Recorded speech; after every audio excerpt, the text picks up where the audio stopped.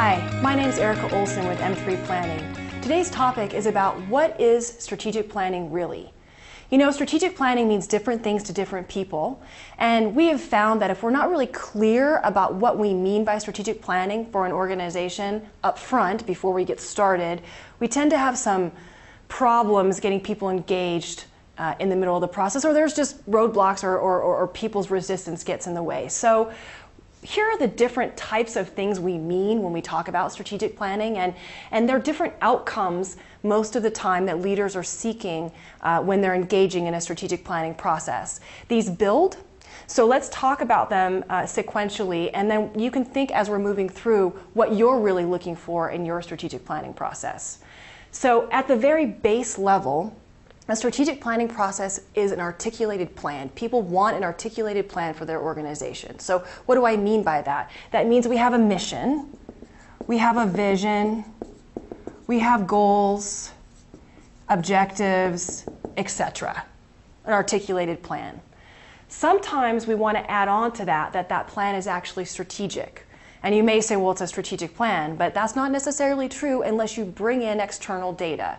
If you don't bring in external market data, such as what your customers think, what your competitors are doing, what's happening in your environment, in your industry, you're not going to have a strategic plan. You're just going to have a plan.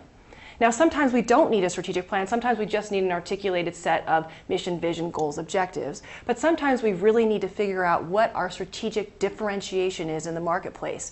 And in which case, to do so, you need to add into your process that market data collection, use it to make strategic decisions about what you're doing and not doing, such your plan actually articulates how you're different. Okay, so a plan that's strategic that also drives organizational engagement. How do we drive organizational engagement? We cascade goals. And cascaded goals mean that everybody in the organization knows what their piece of the strategy and the plan are. That drives organizational engagement.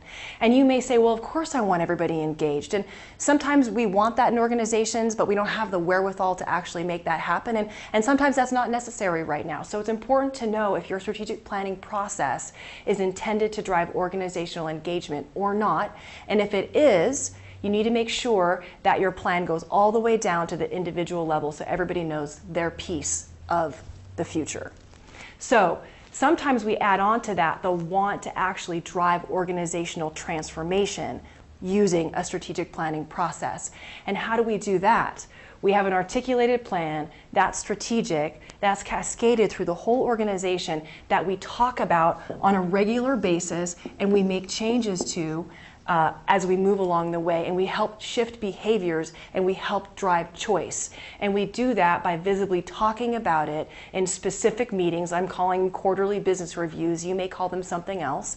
But the point is we're using this information to drive decision making and drive behavior, and we're talking about it and we're being visible about it.